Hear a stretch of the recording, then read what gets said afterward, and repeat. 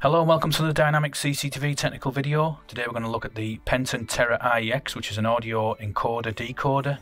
Dynamic CCTV are proud to be partnered with Penton, who are a manufacturer and distributor of audio solutions. They can offer analog, IP, SIP, public address, voice alarm, and also their TerraCom IP range, which the TERRA IEX is part of.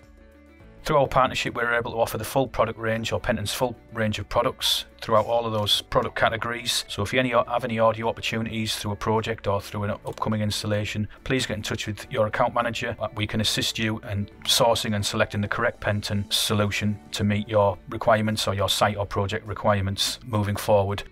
So Penton are a value-added distributor as well. They can offer you a lot of services to assist you with the audio requirements of your project. They can assist in system design, they can assist in system rack building, training, commissioning and maintenance. So they're a value-added distribution, which is always good to know that you're going to get that support as you do with Dynamic CCTV. For a list of some of their high-profile projects where Penton products have been deployed, you can see a URL on the screen now. Please visit that and you'll be able to see some of the high-profile projects there where Penton solutions have been deployed and used.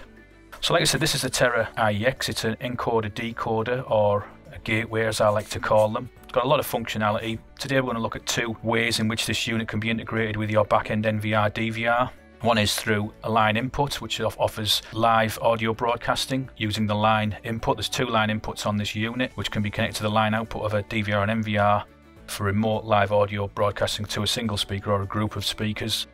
And the other is the playing of a pre-recorded message from a contact input trigger or an alarm input trigger, which the TERRA IEX has three of. These can be connected to the alarm output of a DVR or an NVR. If your smart event or VCA event is triggered, the alarm output will then trigger this device to play your message. So there's two functions that we're going to look at that integrates it with the Hikvision backend products. The unit's got POE functionality. It's also got 24-volt DC input as well, so you can choose your method of powering. It's got serial link connections, which is another way of offering communication to this particular device. And like I said earlier, it's got the two mic line inputs. It's got two line outputs as well, three contact inputs and also a contact output on the unit. So this is a Penton horn speaker. This is the APH30-IP. It's an IP66 horn speaker. It integrates 100% with the TERRA IEX. Penton also offer a vast range of other speaker designs, different power ratings, different internal or external ratings, ceiling speakers, projector speakers as well. They also offer IP modules that allow conventional analog speakers to be converted to IP and to be used through the TERRA IEX as well. So this is a 30-watt unit when powered a DC PSU. It's a 20-watt unit when powered through POE. Like I said, it's IP66. So we're going to look at, first of all, configuring the line input to play live audio broadcasting, and then later in the video we're going to look at configuring a unit to play a pre-recorded message upon a contact trigger. We'll look at the lining configuring now. Okay, I'm now at my TERRA IEX web front end login page. As I mentioned earlier, both the TERRA IEX and the APH30-IP horn speaker web configurable. So the first thing you're going to need to do is change the IP address from the unit's default address. The TERRA IEX has a default address of 192.168.102.10, which you would need to initially connect on. You'll then get this login screen. Now the default login details are admin for the username and admin for the password, lowercase. So if we log in, we now get the actual TERRA IEX options, web options page. So everything we need to do today is in the setup one tab here. And what we've got initially is a large page of options there. A lot of it's relating to options and functions that we're not going to be looking at today, but you can see there straight away, top left hand corner, we've got our network settings. So this is where you would change the IP address range of the unit, put it on a network address that fits the network it's going to be functioning on. You can use DHCP if you wish, or you can manually put the settings in there like I have. You can see there that my range has changed. Got a lot of options there for SIP calling and answering, which the unit's more than capable of doing, but that's something that we're going to look at another time. We've also got our system time options. But one option that does relate to the line in is the line in gate at the bottom. This is an option that allows the unit to listen on a sensitivity threshold or a listening threshold, and if the listening threshold reaches that point for a set duration the whole time, then the actual line-in will become active. It's a handy little feature because it protects against false activations through noise on your line. If you set the dB level too low, then it could kick in if it detects some noise on the line. So if you set that accordingly with a hold time, you can protect against that and have the unit only become active when a genuine audio feed comes in. So that's that first setting there. You can be disabled and the line in will still work, you just won't have the benefit of the threshold and the hold time being in use. So other than that, everything that we're going to be doing today is under the audio matrix tab. And if I just click on that, you can see we've got various options down the left that relate to different inputs and functions of the unit. One that is obviously relevant to us is the line in option here, which we've got various options for. We can set the line in to be mono or stereo depending on the input. We can set a priority level for the unit if you've got other functions, and if you've got SIP functions and mic in functions at play, you can set different priority levels so one takes preference over the other. Obviously I'm going to leave mine on 1 today because we're only really using the line in.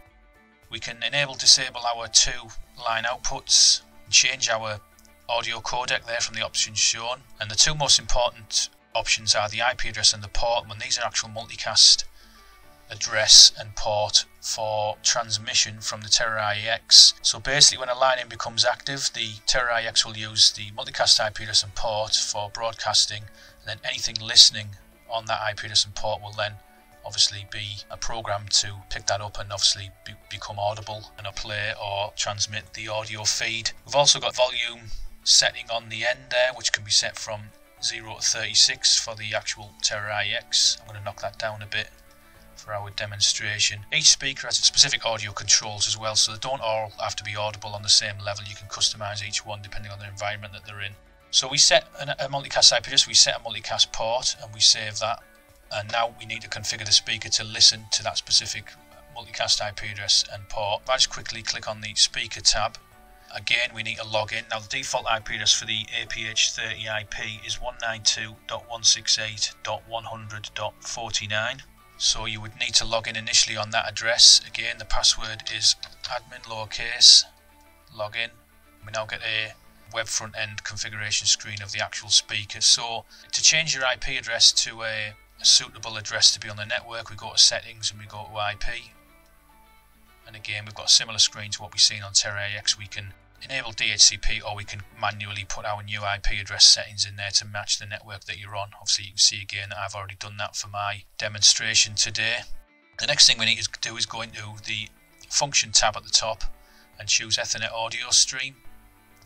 And this gives us 8 source inputs that the unit can be listening to, programmed, that can be selected from the top here. So we need to add an entry for our line in from the TERRA IEX. So we can see the multicast IP address is already inputted. If I go back to the TERRA IEX, you can see there 239.240.100.1 is the same address, so that's already done. So we need to change the ports to match our line in port, and we need to give it a name. I'm going to call it TERRA IEX line in. So that's the chosen name, that's the chosen port.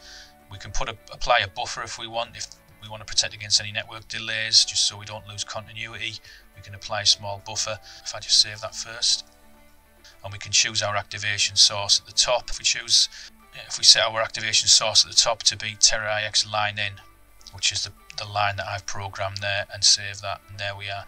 And that's the programming of the TERRA IEX and the speaker for line-in communication. So it's a very simple procedure. The only thing to remember is if you've got multiple speakers, you need to repeat this procedure for each of the additional speakers, so they're all listening on the same port for the line-in broadcast, and obviously that's selected at the top under activation source. The last thing I just want to quick show you in the speaker menu is the actual audio control. So you've got a total audio control here, that's for everything that the actual speaker is doing. And we can choose to set our level here and change our level. We'll go all the way down to -90 and all the way up to +20 dB. Normally we want it to be around, well, for this demonstration I'm going to set it around about 2 dB. Hopefully it won't deafen us when I do the demo. But you can also set individual volume levels for different inputs, like Ethernet audio stream can have its own level there. Voice over IP can have its own level there as well. So you could set your amp out, your communal volume, but you can also independently set your specific inputs to have a volume level as well through this DSP function here. So that's something worth remembering when you're configuring each speaker to be on a specific gain or dB level for its output. Okay, so that's that. We're now going to go back to my setup, and I'm just going to demonstrate the line in before we move on to contact message playing function of the unit. Okay, I've now set up basic topology here, basic rig with the Hikvision NVR, TERRA IEX and a single speaker. So we've got our NVR line out connected straight into the line in of the TERRA IEX. The TERRA IEX is then connected to a network switch through the red cable.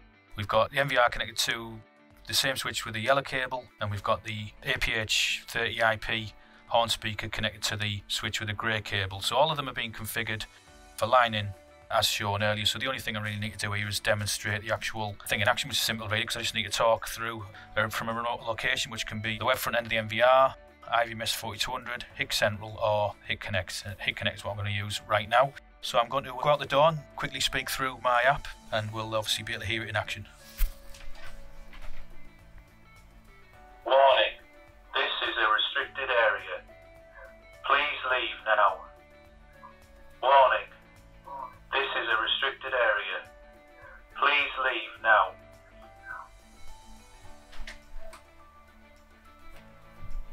So hopefully you heard that. That's the line output. Live audio broadcasting through HIC Connect mobile device, back to the NVR, through the TERRA IEX, and then to a single or a group of APH30-IP speakers. So a brief demonstration there how you can use Penton Telecom equipment with the Hikvision NVR. So we're now going to move on to programming the unit for playing a pre-recorded message under a Hikvision backend event trigger.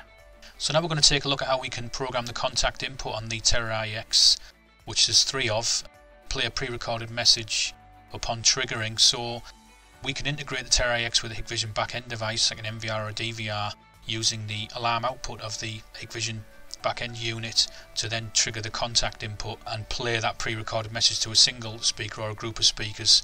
So we can use a VCA event such as line crossing or intrusion on the Hikvision NVR, which we'll demonstrate later. Linkage action triggers the alarm output. The alarm output triggers the contact input of the TERRA IEX, and the message is played, which could be a message across the perimeter of a complex if an intruder is detected and triggers a VCA event on the CCTV. So a handy way in which the 2 devices integrate with each other. So what we need to do first of all is, obviously I'm on the home page of the TERRA IEX. If we click on setup 1, the first thing we need to do is add our speaker or speakers to the TERRA IEX, which we can do under the device tab. So you can see there we've got a detection screen there, which is a little bit like SADP, works for Hikvision products. So it's found my 2 speakers there, which allows me to add them to the TERRA IEX unit. You can see that they're both showing us online as well, which is always handy. So we're going to add our first unit.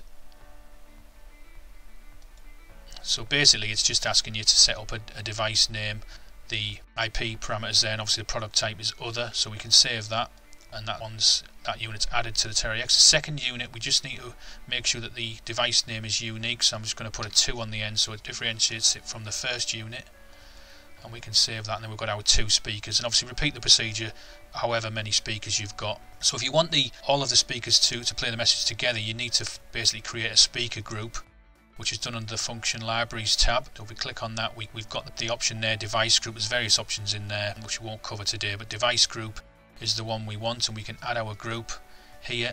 So it's very simple. We just give the group a name, so I'm going to call it test group, and we just select our speakers from the list. Obviously you can imagine if you'd added many speakers you would have a full list of them here, and you can add whichever ones you want, so you can custom create many groups on the unit. So we're just going to add our 2 speakers there to the group called test group and save that. So, and now that's created my group there, as you can see, and it's telling me which speakers are in it. So the next thing we need to do is create a playlist or upload our media, which would be our message, our pre-recorded message to the unit. So I can click on the media settings tab here to do that, and this allows us to upload our message files, our MP3 files to the unit. We can do that from the top here, so we can browse your PC and find the required file. Now I just happen to have one that I've made earlier, which is called warning message, and I'm going to upload that to my TERRA IEX XOR, and that's a .wav file which the unit also supports as well. So now we've got our message uploaded, or messages. You can have a collection of messages uploaded to the unit. You can even play the collection of messages in a playlist as well. So once you've got your messages, they will appear here under the disk C, which is the internal storage of the TERRA IEX. We just need to select the file and it'll appear on this side, which is the playlist section. So we can first of all give our playlist a name, so I'm just going to call it again test playlist, keep things simple. And we've also got a repeat count, so you can see there 0 means no repeat, and then we've got obviously 65535, which means it'll just keep repeating forever. So you can obviously put a figure in there, however many times you want the message to repeat. So I'm going to have mine repeat once, so I'm going to put a 1 in there, and I'm going to save this playlist to the internal storage, and you can see it's now appeared at the bottom left hand corner there as a test playlist. So we've got our speaker group, we've got our test playlist. The last thing we need to do is configure our contact input to play this message under the particular parameters. So we've got the I/O control tab here at the top. Click on that and you can see we've got input 2, input 1, 2 and 3. Input 2 is already set there to be logic, which one we want to choose. For the function we want to choose the message button option. You've got various options there for different functions, but the message button option is the one we want for it to play an actual message. We want to select the mode as paging, which is already set to there. It's very important the security source is ticked because this ensures that the message will play in its entirety. If there's additional triggers on the contact input, having this tick box here will make sure that the message is not interrupted, does not start playing again, or does not stop playing. It will play in its entirety. And we've also got internal test playlists, which is the one I've just created. Again, if you had various playlists, you'd be able to choose them from this drop down list. And lastly, we've got the target, which is either of the individual speakers or the group as a whole. So we're going to select the group as a whole to play. So that's how you would configure your input controller settings, your contact inputs, which I've done on input 2, which is where I've got my physical connection on the TERRA IEX, which we'll look at shortly. So I'm going to save that. So what we've got now connected up is, if you can see, we're using contact input 2 and ground. So we've got input 1, 2, 3 and ground there. So there's your contact inputs there being used, and that's wired directly into the alarm output 1 of the NVR.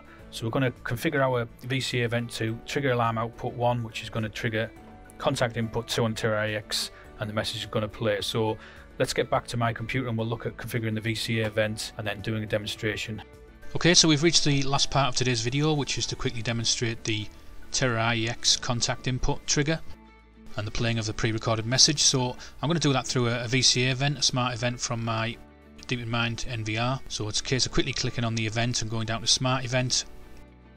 I'm sure you all know and have done this in the past, so we won't spend too much time explaining what this is all about. I'm just going to quickly draw a line crossing activation area on the screen like so, which I can walk through, trigger the event.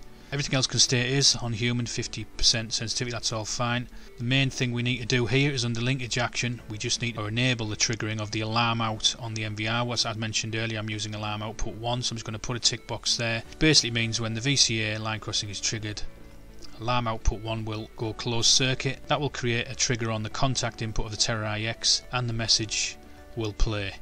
So that's pretty much the procedure there. It's fairly simple and straightforward, so I just need to go back to my live view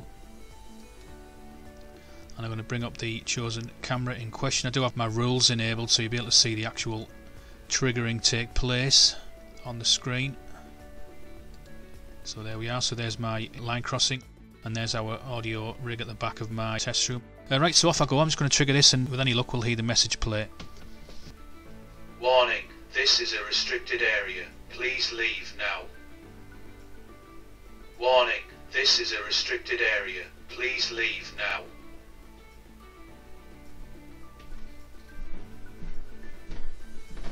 Warning, this is a restricted area. Please leave now. Warning, this is a restricted area. Please leave now. Okay, so I'm sure you've seen on the screen there I triggered the actual line crossing twice, and on each trigger and we got the pre-recorded message to play from the TERRA IEX. Obviously I put it on a repeat count of once, so the message played twice on each triggering, but again that's customizable in the menu as we've seen earlier in this video. So that's just two ways in which the TERRA IEX audio gateway integrates with Hikvision backend devices for perimeter message playing and also two-way audio as well. If you've got any further technical questions on what you've seen today in the video, please get in touch with our technical support department where we'll be more than happy to assist. Any opportunities or questions on the full range of Penton products, please get in touch with your account manager. As I said earlier, Penton offer a whole range of professional audio solutions from PA to voice alarm to SIP to the full TerraCom IP range, so a lot of solutions there to cater for any opportunity you might have. Thanks for watching today's video. Please keep an eye on our YouTube channel for more up and coming videos in the near future. Thanks for now and bye.